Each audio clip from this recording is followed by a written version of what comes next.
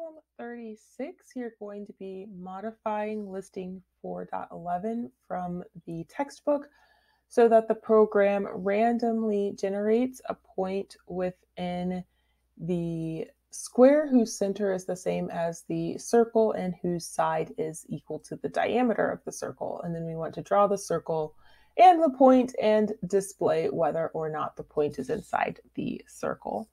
So first we need to import turtle and import random because we'll be using both of those.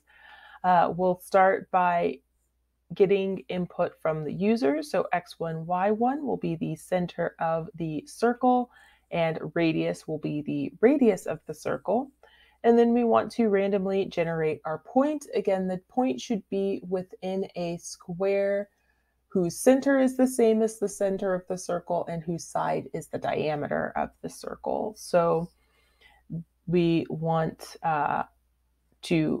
the way that I chose to do this anyway was to generate a random number and then add to that a random integer that is between x1 minus the radius and x1 plus the radius for our x value, and y1 minus the radius and y1 plus the radius for the y value.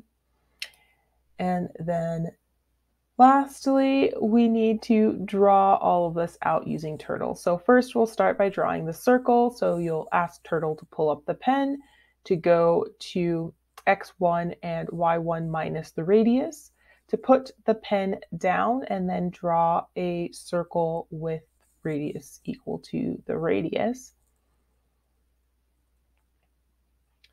Then you want to draw the point, so you want to pick up the pen again, go to x2, y2, put the pen down, and then begin fill. I filled a small circle with the color red and then ended the fill. And then to display the status, pick up the pen again, go to, I did x1 minus 70, y1 minus the radius minus 20, just to make sure that we're sort of in a good place to actually write out the status. And then we need to determine whether or not the circle is the point is in the circle. So the point will be inside the circle if the distance from the center of the circle to the point is less than the radius of the circle.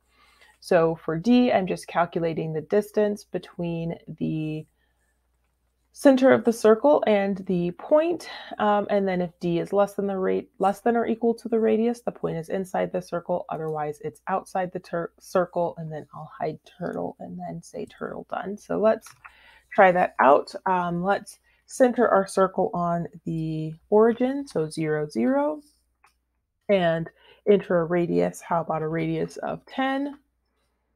And here we have a point that is inside the circle.